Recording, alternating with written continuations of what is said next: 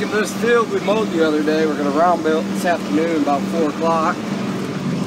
Rake is working amazing once. Not leaving anything. Second crop's thinner, no rain on her. Got 4 new wheels, tightened up bearings. Did a shit ton of work to this thing, and it's actually working really good. So that's a nice thing. Anyway, you'll see some fast motion again. That's if I turn the camera on. I believe I did. I don't even remember. Pretty sure I turned it on, but when I change angles halfway through the field, I'll make sure it's on. But I gotta turn around, which I guess I can do right now. Just lift her up, swing it around these 2 rows.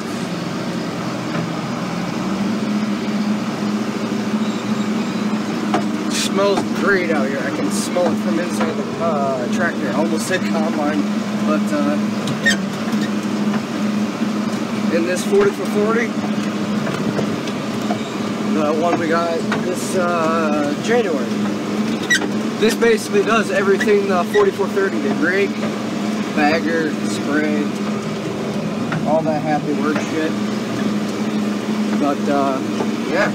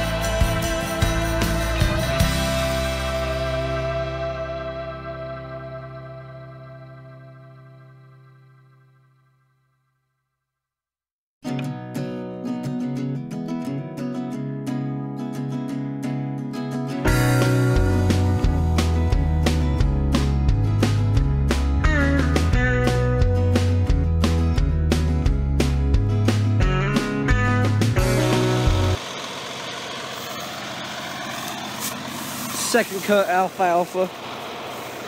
The bottom's a little green yet, but that's kind of why we're raking it. It's not wet, but it's not snappable. To see if your hay is dry enough, you just grab a stem, and if you can snap it, and my finger's in the way,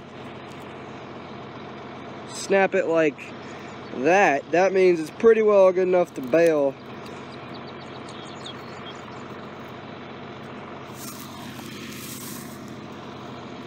And if it doesn't snap like that, it needs a little more drying. But it's like 10 o'clock, 10:30 in the morning. But it'll have all day to dry. Around 4 o'clock we'll start baling and picking them up. This video there'll be no drone footage of raking, but I promise that will happen sometime this second crop. Because we got a whole bunch more to go. Just getting a small start on it.